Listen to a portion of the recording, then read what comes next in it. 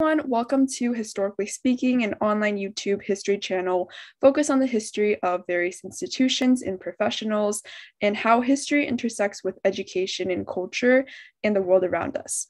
I'm Karen Yang, the host of Historically Speaking. Today, here we have Aaron Dworkin, the Chief Executive Officer of the National Summer Learning Association, or the NSLA, to discuss learning and education in the summer months and what that has looked like in the past and maybe in the future. Aaron oversees NSLA's support to their network of 15,000 program partners and leaders in all sorts of different areas, including policy, public awareness, etc. Previously, he founded and directed Hoops and Leaders, an award-winning grassroots youth mentoring and leadership program for low-income boys in the New York City. He has also served as president of the After School All Stars National Network, a nonprofit serving thousands of students in cities all around America. Aaron, thank you so much for your support for student education in summer months and for being with us today. Is there anything you'd like to add regarding who you are and what you do? No, just that I'm very pleased to be here with you and proud of you for showing initiative and interest in all this topics. And listen, I work in education, so if anybody like you or anyone you're working with is interested in education, it's always my job and my peers' job to be available and help. Awesome. So we'll just dive into a couple of questions and just see where it goes from there.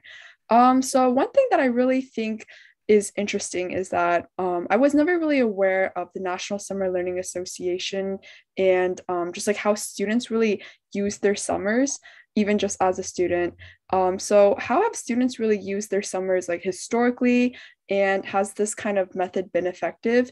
And if not, what do you suggest students do in the summer to keep up with their learning? Sure. So there's a lot of questions there. So we'll go back a little bit here. Mm-hmm. So America, if you really are interested in the American public school system and education, they always say our education system evolved over time in response to an agrarian society, a rural farming society, right? And so in the summer, we had summer off because students were expected to go help out on their farms with their parents. Now, even if you live in a big city or a suburb, but you don't have a farm, we still have that calendar. Yes. Right. So that's our calendar. So we typically, September to June, public school, 180 days. And what happened is, you could debate education, and education is very much a local issue. So everybody gets to decide at the most local level what the students learn. Every state has their own tests, their own curriculum, and every school board and district, and everyone's deciding. But, and then the summer months are, so even though whoever you are in America, you're entitled to a free public education at minimum, and hopefully students take advantage. Then the summer months come, and it's like the crazy drop off. And those families in America, we're talking about American education, who have resources, who have the money and have the desire, will pay without blinking or thinking thousands of dollars for their children to go do amazing activities, go here, go study abroad, go work at a college, volunteer, do an internship, go to a summer camp, outward bound, you name it. And then there are millions of low-income kids and families who cannot afford to do any of these things. And then what happens? In September, they all show up, and the kids who kept learning and doing cool things have kept learning, and they're motivated, and they hit the ground running in September. And for others, they're 3 months behind. And the research in my organization started 30 years ago with some seminal research from a guy named Carl Alexander that showed, they call this the summer slide and summer learning loss, and that some kids gain and some kids lose, and that all the summers add up. And so after a few years, one kid could be a few years behind a higher income student peer in his class because he didn't get to do anything in these summer months. So that's all been true, and we've been getting some people to focus on that for decades. What happened is COVID now hit, and everyone has kind of been awakened to whatever happened in the summer months. They're like, this was affecting everyone, no matter how much money you had. You were home and your kids were struggling and they didn't have access to a computer, and you were working and your parents were working and they couldn't help you, and you had to do. And there's been this kind of understanding and empathetic appreciation of like, whoa, my God, is this what happens for Mm-hmm. everyone? Mm-hmm. And on top of that, people have viewed summer as a chance now to help kids catch up from what they missed by being out of school for 2 years. And Mm-hmm. there's For sure. billions of dollars right now in the federal government American Rescue Plan just for summer programs to help kids catch up. Mm-hmm. So it's both it's both the most unequal time in education, but it's Mm-hmm. also the most entrepreneurial time in education. And Mm-hmm. so if you're somebody who's creative, who cares about helping kids and creative solutions, the summer months are a place where you want to work.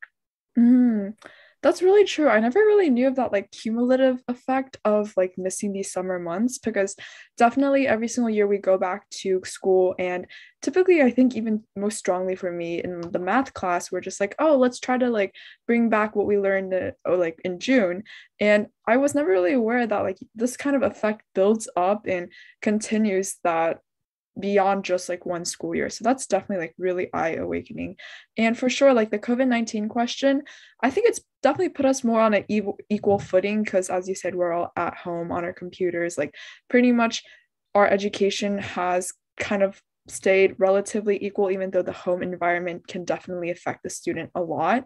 So that's all really, really interesting, something that I was genuinely never really aware about. So what kind of like summer programs do these like low income students or what kind of summer programs what do they kind of look like essentially is Sure. yes. And Yeah. I think that so two things. One, my organization works with almost 15,000 different partner groups who are Mm-hmm. providing no to low cost summer programs. So we're talking everybody from, I like to say, schools. So schools, and we'll talk about this in a second, the difference between summer school and summer learning, but a lot of schools are running summer school programs, right? Mm-hmm. But then you have what I call youth serving government agencies. So these are your local parks and rec center, programs that are run by taxpayer dollars, government agencies, your libraries, public Mm-hmm. housing authorities. If there's Oh low wow. income housing, they have staff who are running summer program. And Mm-hmm. then when you get to be a high school student, there in most cities, there's the whole summer youth employment, summer jobs programs. That's run by, Mm-hmm. okay, so you have government part. So anyone who's running any of those programs comes to my conference, comes to my webinars, we work with them. And then there's all the nonprofit organizations in the world, Boys and Girls Club, YMCA, summer camps, da da da. And I'd say, so the holy grail, in my opinion, of summer learning is so you typically, when you're a little kid, you go to programs near where you live. So you go Mm-hmm. to your school, you go to the library, something you could get to. When you get to be about middle school age, you could go a little further away. You could go to an overnight camp. You could go to a program on a college campus. Might even get to go to another country. And then when you get to high school, we're talking about summer jobs. And there's a difference between a summer job and a summer internship. And the most unfair form of summer learning is the unpaid summer internship. Oh And yeah. if you think about that, talk about equity. People talk about what's equity be, what's Mm-hmm. fairness, what's equal. Mm-hmm. If you have a family that could support you to go work for free for a congressman, you could go do that, have a great experience, build up your resume, learn a lot, and probably even get a real job offer. Mm-hmm. But if you are someone who can't afford, I'm just using the example of coming to Washington, D.C., almost every person who works for their senator or congressperson has to intern for them first. But Mm-hmm. even if they pay you minimum wage, $10 an hour, who could afford to fly to Washington, buy clothes, get an apartment? That only certain types of kids could do that. And Yeah, as a for result, sure. all the staff people on Capitol Hill helping support our government, federal government, are higher income folks. And they're leaving out a big part of America. So Mm-hmm. that's just one example. Now, I'll just say something else between the difference between summer school and summer learning. So the reason we even Mm-hmm. use the phrase summer learning is to kind of broaden people's minds to what's possible. I'll Mm-hmm. ask you, Karen, did you ever go to a summer camp as a kid? Did you Yeah, ever? for sure, for What sure. kind of what kind of camps did you go to? I did a lot of like art kind of things. I think there was like the Princeton Board of Art or something that I went to pretty frequently. Right, there's sports camps, there's this, there's that. I was a counselor, I was a dishwasher, all these things. That, and I'm on the national board of the American Camp Association, 3,000 summer camp. That historically has not reached, again, low income. There are about 25 million kids in America before COVID who qualify for the free and reduced lunch program. That's Mm-hmm. the proxy for poverty we use. So we don't say, are you in poverty? We say, do you need a free lunch?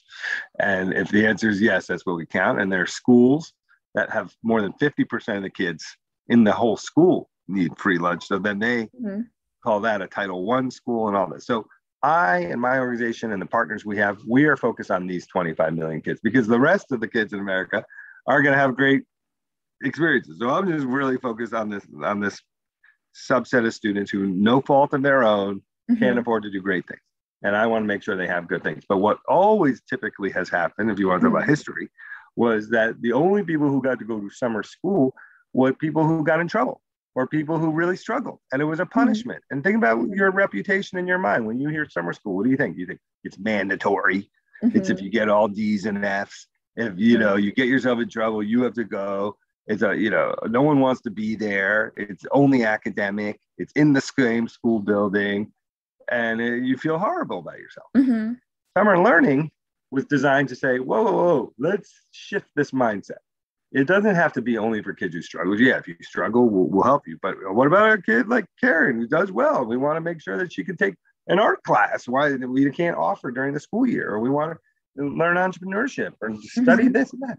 And by the way, you can make it so fun that it's voluntary and people want to come and sign up. And it could just be the opposite of everything I described summer school was. So it's like, and it doesn't even have to happen in the school building. You can go get course credit for high school by studying at the science museum or being at the college or right. You can kind of do anything and make it what everyone wishes education was anyway. It's like hands-on, fun, interactive, project-based, team-based, all the things we wish we want everyone to have. So that's the idea. And you are seeing examples of this. So in Boston, they do something, a whole citywide project where it's the school district working with 250 organizations in the community. And they make the cities their classroom in the summer. And kids are taking classes at the aquarium and the science museum. The teachers are going. So here's the difference. It's like if summer school and summer camp had a baby, you'd end up with summer learning. Because if you had all the fun and all the hands-on project stuff that you get at summer camp, but some of the academics and the math, and because we still need kids to learn math, and they can learn in a fun way. Yeah, you could teach them how to start a business. You could teach them, or you could teach coding. You could do all the and create apps. You could do a lot of fun ways.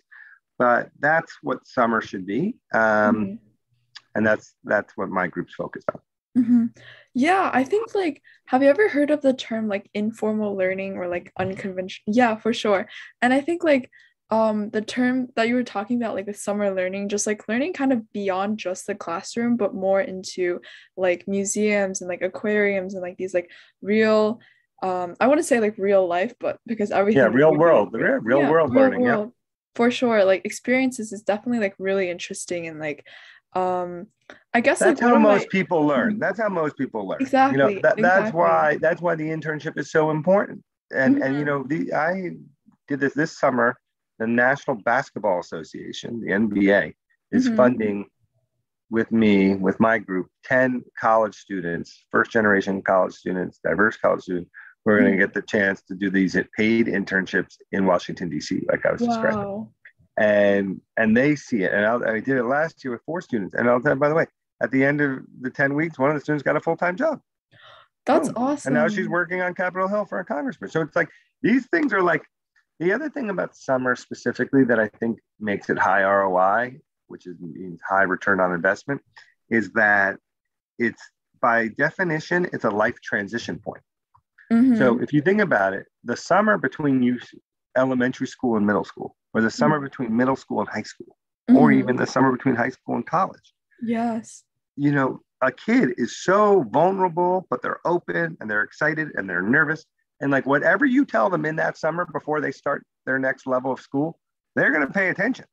Yeah. And so it's if you're going to work with a kid and help them really decide who they want to be and what's possible, if you invest in them in those specific summer transition points, it can have a gigantic lasting impact. Yeah, for sure. And I can give you a couple quick examples. I'll just share with you a good example and a bad example. So on a good example, there are a lot of programs, and we work with them to get more diverse people of different backgrounds to want to be doctors.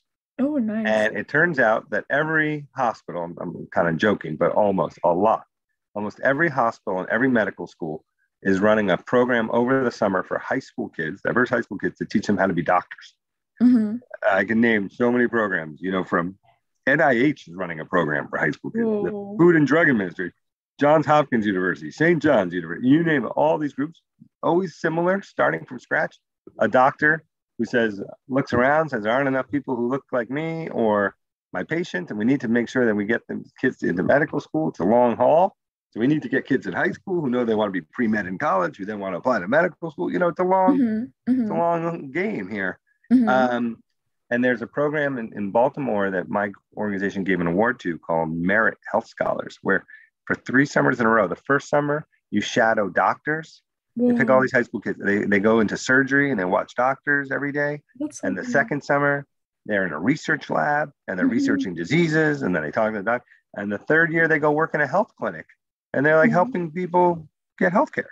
Mm-hmm. And then they get help applying to college with their SATs. And it's an amazing program. Mm-hmm. And I learned that there are lots of programs like this. So that's like talking about hands-on and project-based, Mm-hmm. right? That's STEM, Mm-hmm. that's science. It's like real people, and it's like teaching you about real careers. Here's an example of where it could be bad Mm-hmm. or it needs to be helped. There is research, and there's even a term called the summer melt, and that is refers to students who people help them. They're good kids. They're good students, and they get help, and they graduate high school, Mm-hmm. and they get help, and they apply to college, and they get into college, Mm-hmm. and then between the months of when they finish high school and their high school guidance counselor helps them, and freshman orientation at college, when the college is Mm-hmm. waiting for them, not a single adult calls them for 3 months and Oh. tells them, hey, are you going to go to college? Are you getting ready? Are you renting a van? Are you packing up? Do you know when to go?